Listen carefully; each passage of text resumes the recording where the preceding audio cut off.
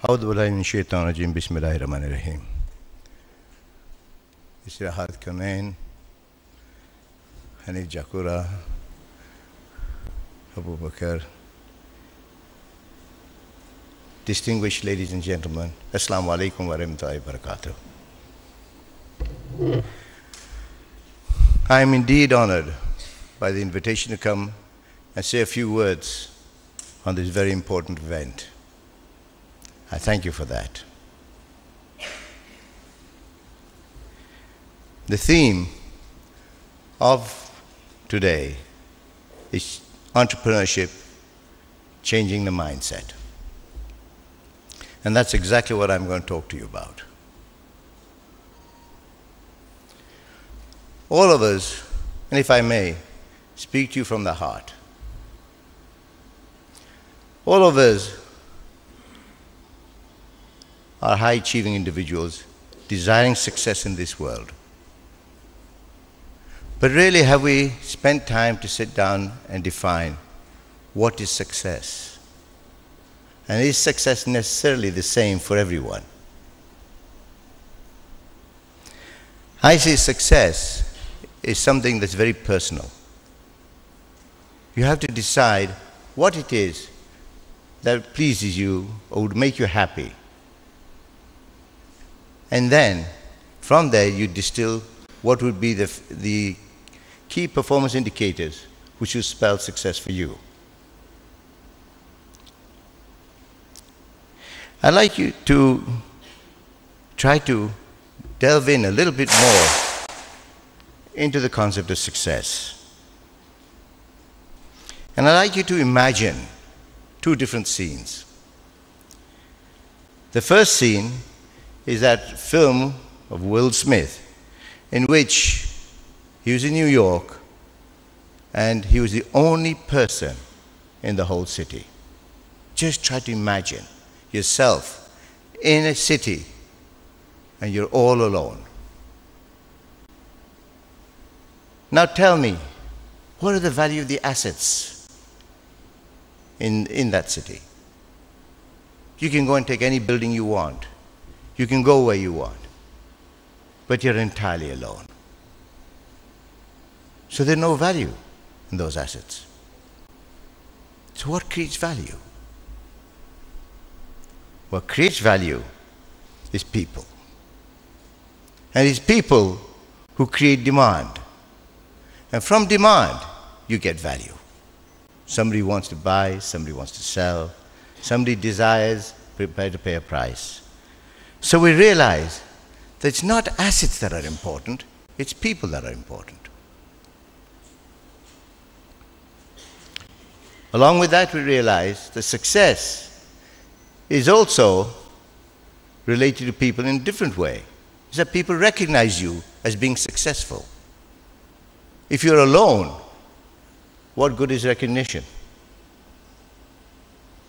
Now let me give you a second scene. The second scene is now you're 100 years old. Okay? I can assure you at 100, you'll be very lonely. Because most people that you've known have passed away. You're sitting there and you realize that you might have been a tower of strength in your younger years. By the age of 100, you're a liability. It doesn't matter what your background is.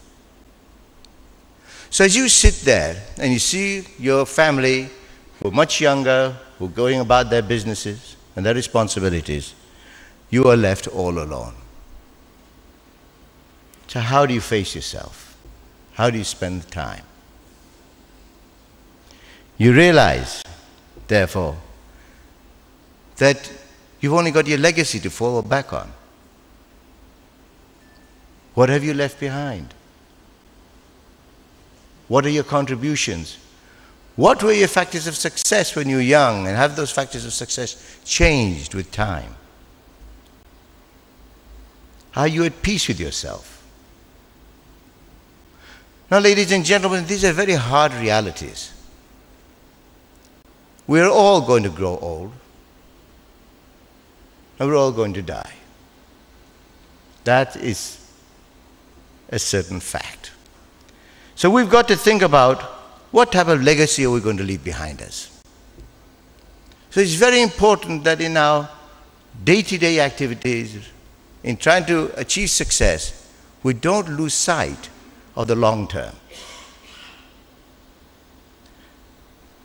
If you can understand that, if you can actually adopt it today, then I think this conference would have achieved its objectives of changing the mindset. And you find that when you have that long-term orientation, your frame of reference changes. You start to think, what am I doing today? And how does it contribute to my success or to my legacy?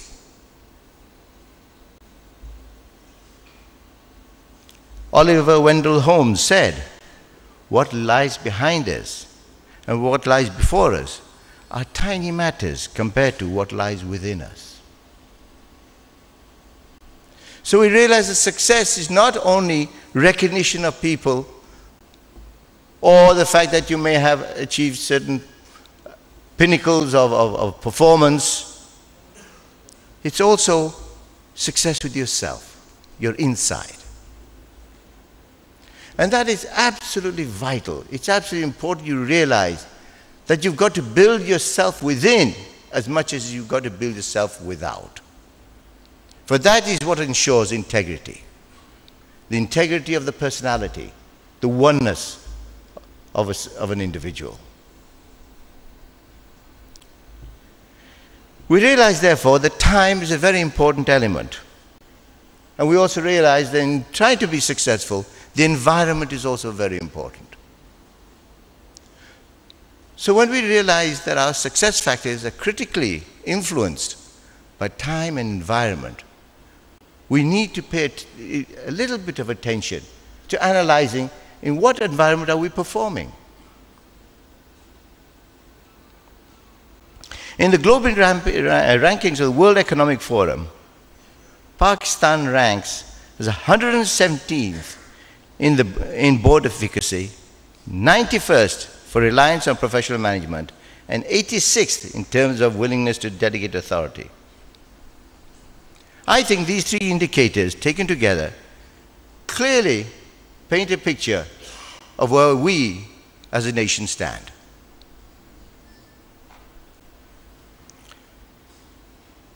What's our problem today? Our problem is the fact that Pakistani business competes in an environment suffering from the lowest levels of intellectual and skills capacity globally.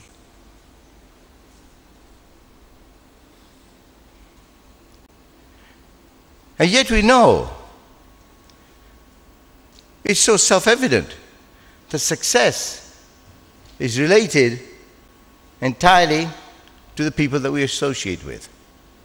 And if those people are ranked at the bottom of the ladder, then you've got to ask yourself the question, what type of environment are you actually competing in?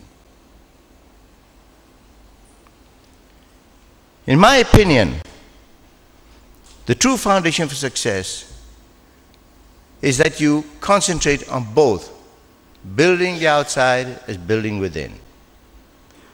The within is your character. As Theodore Roosevelt said, character in the long run is the decisive factor in the life of an individual and of nations alike. Dwight D. Eisenhower said, the supreme quality of leadership is unquestionable integrity. Without it, no real success is possible. Mahatma Gandhi said, one cannot do right in one department of life while we are occupied in doing wrong in any other department. Life is one indivisible whole. So, ladies and gentlemen, the mindset is what we're talking about. The mindset is how do I achieve harmony between what's on my inside and what's on my outside? How do I integrate the two? And if you integrate the two, you will become transparent. And I assure you, ladies and gentlemen, this is the ultimate struggle. Because when you're 100, that's what you're going to be reflecting on.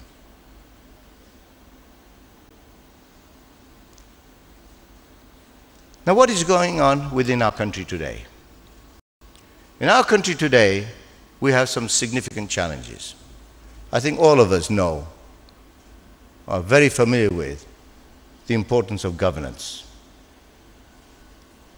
The importance of good governance and transparency. Yet the sad fact is that if we were to look at where we stand globally, we do not earn any respect in the global community of nations.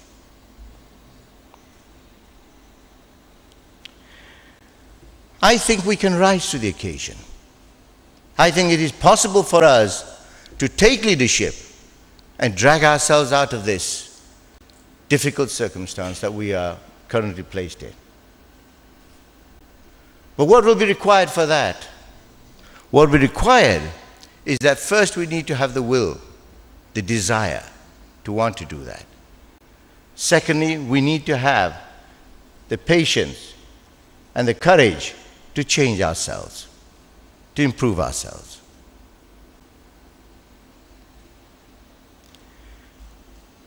I'm absolutely convinced that one of the most outstanding challenges we have today is a lack of education within our beloved nation. If you look carefully, over the last 40 years, there has been a persistent decline in what I refer to as our national intellectual capacity. Persistent decline. And if your manpower or your skills and intellectual capacity is not there, you will not be able to grow. Your success will be severely limited.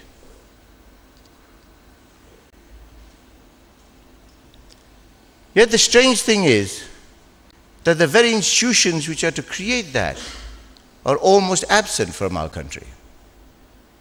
If you compare ourselves and our universities on a global scale, we don't even appear anywhere.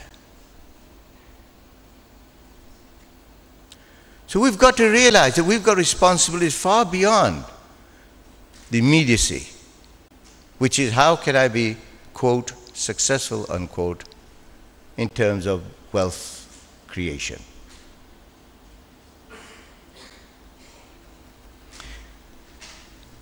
I honestly believe that if all of us, in our own way, collaborate with each other, civil society, we will be able to take initiatives which, if we have a long-term vision, will produce dramatic results. For too long, our country has concentrated on short-term solutions. Whether it be people in government, whether it be the army, whether it be the bureaucracy, whether it be civil society, whether it be our friends or those who claim to be our friends in the international community, everybody is seized with the short term. And why? Because everybody is there for a short period of time. So they want success while they're there, and then they move on to other opportunities. And for 60 years, we haven't been doing short-term solutions, thinking, probably fervently believing, that the sum total of these short-term solutions is a long-term solution. Well, the proof of the pudding is in its eating.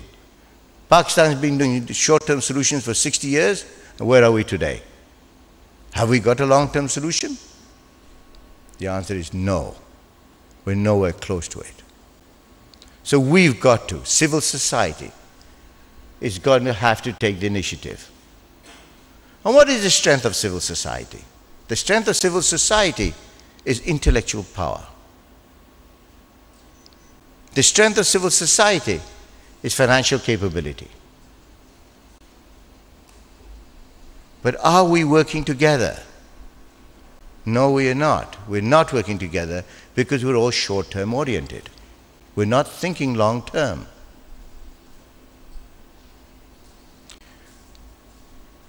Ladies and gentlemen, I am absolutely convinced that if you want to be a respected nation, and let's call a spade, would you say that you going abroad, saying you're a Pakistani, that Pakistan is a value addition to you?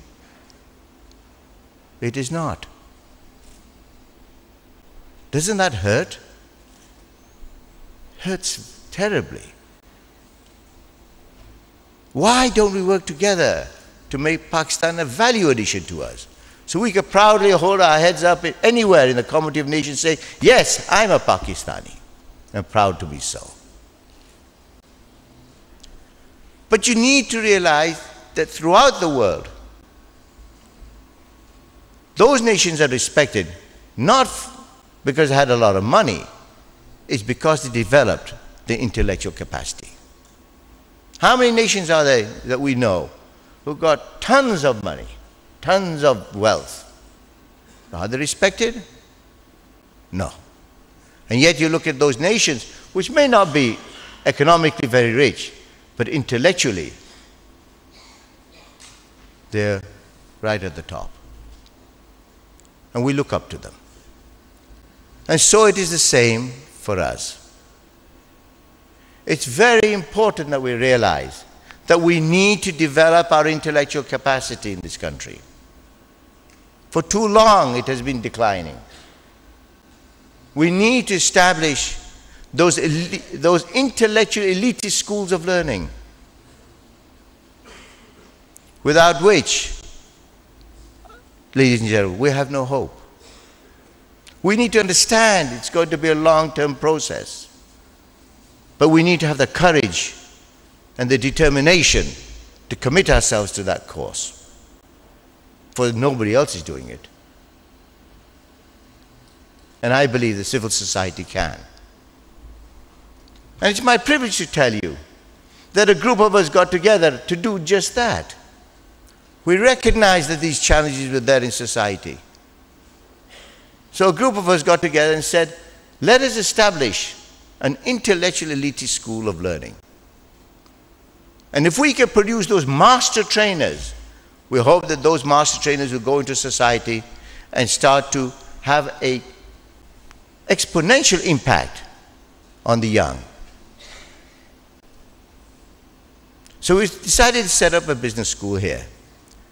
And firstly, we went out and found ourselves what is known as a globally recognized partner. And that was Cambridge University. And when I went to Cambridge and asked them to have a collaboration agreement with us, the dean asked me a question. It was on 13th of October 2008. He said, Hussain, setting up a new business school is not exciting. Cambridge making some money is not exciting. What makes your business school exciting? I knew at that moment in time that my answer was going to make all the difference in the world whether we're going to succeed or we're going to fail in getting Cambridge on board. So I said to him, I said, Honored, I can answer that in one sentence. I said, we're going to take education to scale. So he said, how? I said, our country is not flush with cash. Our country has a very low commitment to education. So we, civil society, are going to have to address that. Yes, we don't have taxing powers.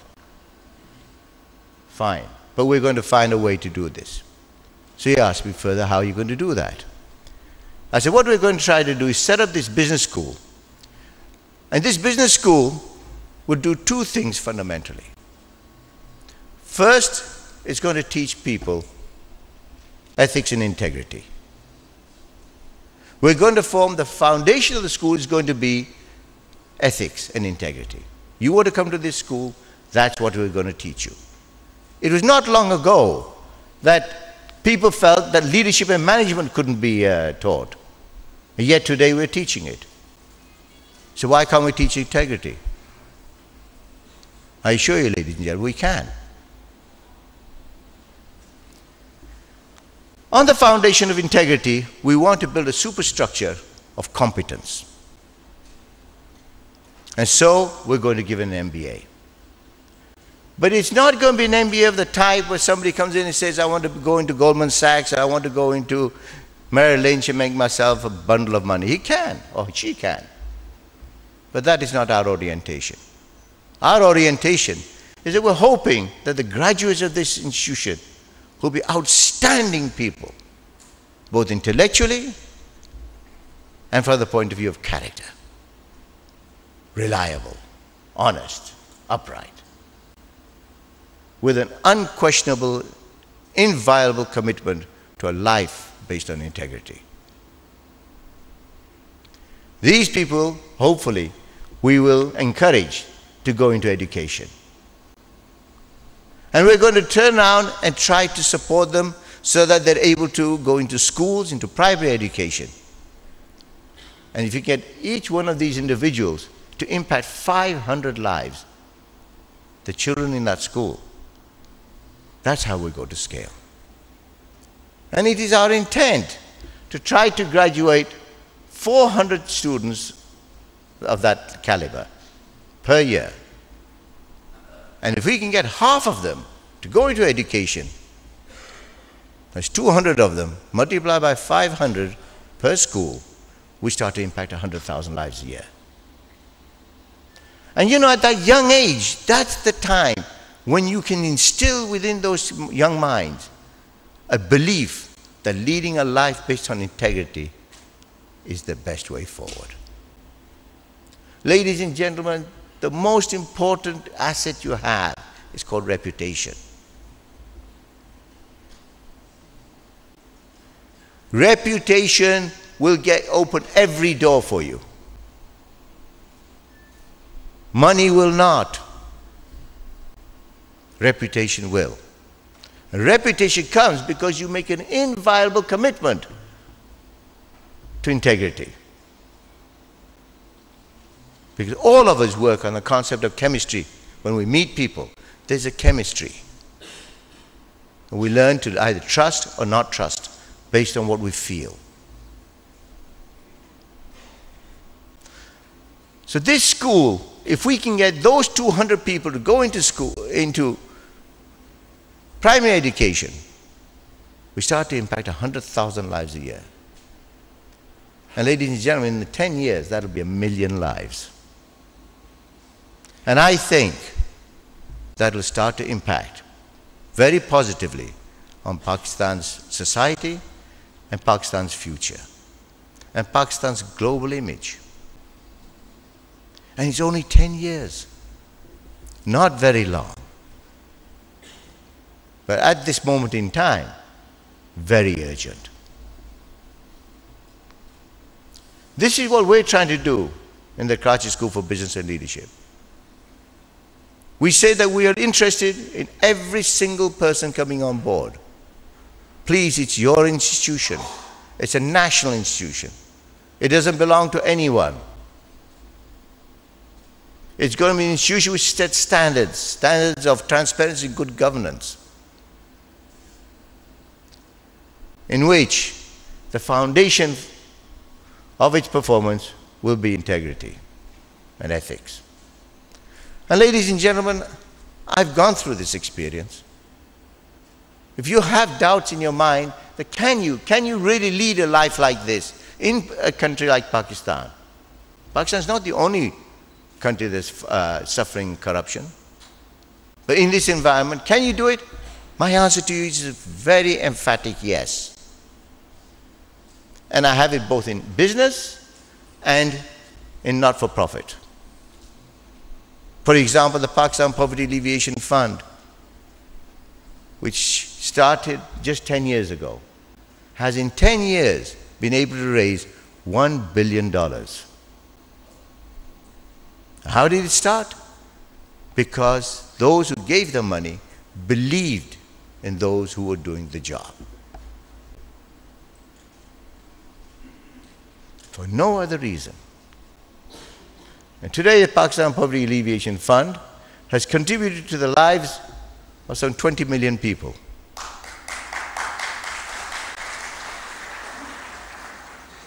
So if that can happen, and the strange thing about the Pakistan Poverty Alleviation Fund is that it's 100% government owned. It's the only unique institution in which the government is 100% owner and has no say. It's 100% private sector managed. So it's an example. It's in front of you. So what I'm talking to you about is not something which is theoretical.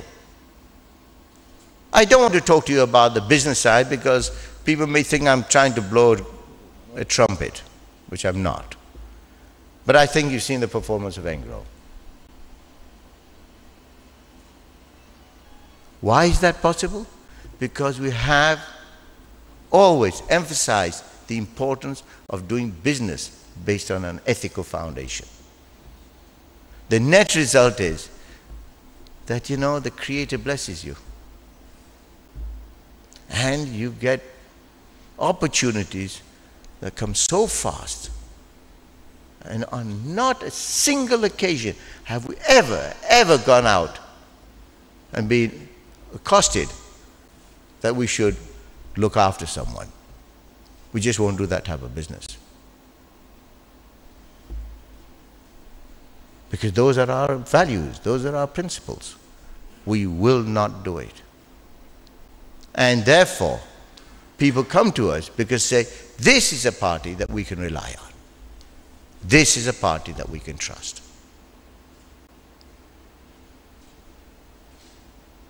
So there's enough theoretical concepts. This school is not working on theory. It's working on hard-nosed experience. Imagine in your own minds that if you had one of these graduates you employed, male or female, and you knew that that individual had competence, but on the foundation of integrity, don't you think you'd just multiply yourself? It's axiomatic, it's self-evident. All of us look for those type of people. Do we find them? The answer is no. Why don't we find them? Because there's no institution that produces them. No institution is concerned with them. What happened in the global economy? The financial tsunami that took place. What's the foundation of that? Greed. Jute. Taking mortgages and repackaging them. And trying to get a rating which is entirely fictitious. And then selling them on to people. When you become one of hopefully the graduates of this school would never countenance such an approach. They could never go out and willingly cheat people, even if it is within the framework of law. Ladies and gentlemen, let us rise to the occasion, to the challenge. Let us get together and put our hearts and souls into this. This school requires 5 types of capital: financial, intellectual, reputational, networking, and spiritual. If you can't do anything for us, pray for our success. Thank you very much indeed.